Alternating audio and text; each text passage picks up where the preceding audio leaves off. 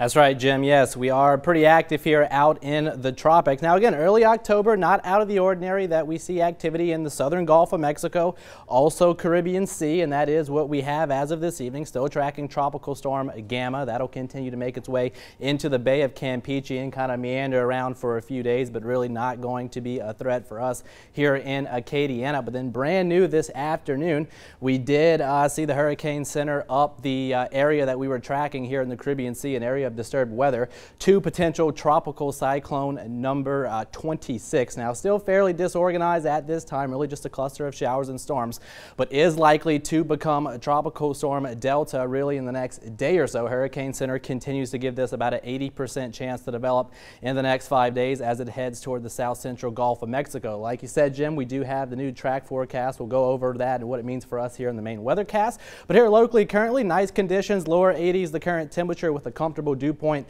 sitting in the mid 50s. Now heading through the next 24 hours, another comfortable start tomorrow morning. Lows will be dropping back into the upper 50s to right around 60 degrees, and then another day filled with sunshine throughout tomorrow afternoon with high temperatures topping out in the lower 80s. Now coming up, we'll have the complete work week forecast, plus of course the very latest developments out in the tropics and what it could mean for us here in Acadiana in just a little bit.